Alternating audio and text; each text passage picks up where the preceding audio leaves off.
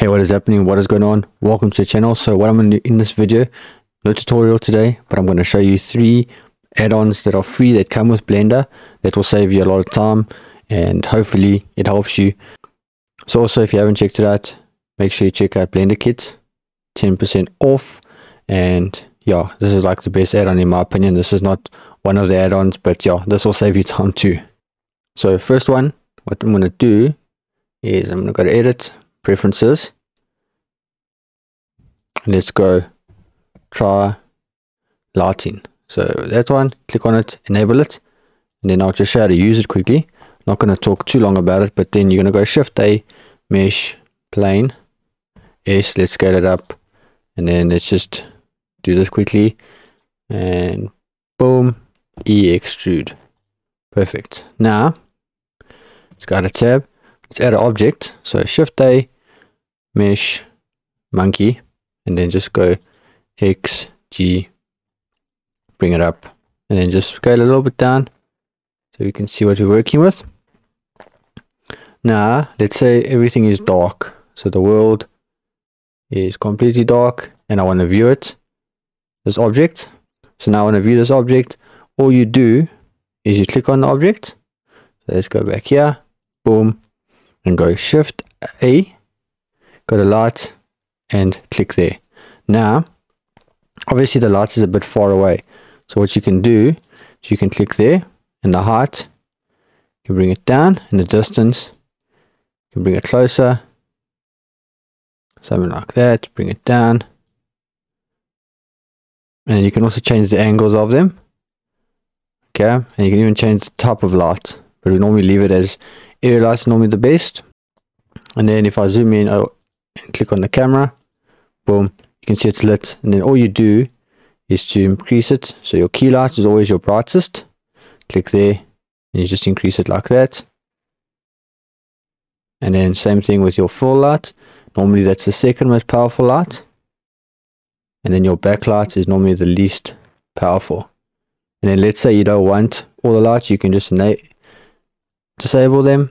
So you can see if I disable each one there, boom, so you can play around with getting a look that you want. So sometimes you don't need a key light, and let's say you just want to light it once with that light, that looks good enough, so you just got the one light coming from there. Just remember, once you click out of the lights, so if I go back here, you won't get those options. So make sure you get the lights where you want it before you click and adjust the brightness and the power basically.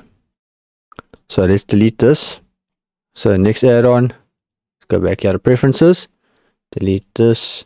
You're going to go Archimesh and enable Archimesh add-on. Okay, then how to use it, Shift A, go to mesh, and there we go. Now this is pretty cool. So if you're doing like rooms and architectural stuff and that kind of stuff, you can see you can get all these kind of stuff. So you can get like a door, so boom, and then you got a door, and you can go yeah, boom, and boom, boom, boom. So you can see obviously you need to put materials on it, but you can just click on there, and then you could always just go like this. So if you've got Blender Kit, if you've got real-time materials, boom, click here, you can get like wood, so click on the door, and I didn't mean to do that, but just go material, wood, boom, boom, boom, and you can add like a paint material there.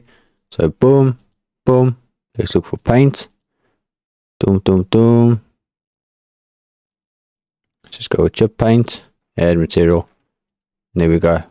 So you can see if I go to Archimesh, go to mesh, Archimesh, you can see you got panel window, rail window, cabinet, shelves, column, stairs. So you can just click on stairs, and then you can adjust this a number of steps, bring it up, bring it down, you can change that, boom.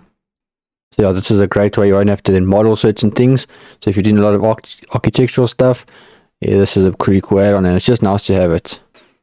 And then the last one is go back here, boom, and type in extra, and add extra objects, mesh. You can even add the curve one as well, but we're going to go with the mesh one. Then you go Shift A, mesh.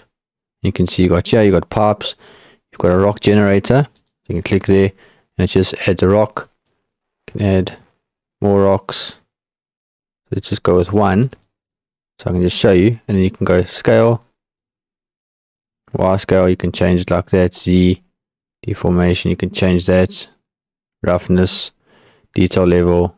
So that's pretty cool. And then you can obviously throw on a material like I said, boom. So if you've got this, rocks, boom, boom, click on it, and you got a rock. It's that easy, literally that easy. And it's got more objects, so you can go here and go Shift A if you're looking for like a pipe joint. So pipe joints, boom, go here, and then you can the same thing, radius, you can change that, divisions, angle, you can change like that, you can move it like this, and then you can change the length, and then length as well. And there's obviously more, but you can see how this can come in handy. So you got this, same thing, you've got gears, boom, got a gear, number of teeth, bam, like that. You can change the base width without having to mess around and, you know, just play around. Having to model these kind of things, so it just saves you time. And like I said, the whole point of this video was 3 add-ons that will save you time in Blender, and these will definitely save you time. So hopefully you enjoyed the video. Make sure you subscribe, check out the Patreon, check out Blender Kit. See you in the next video. Make sure you subscribe. Peace.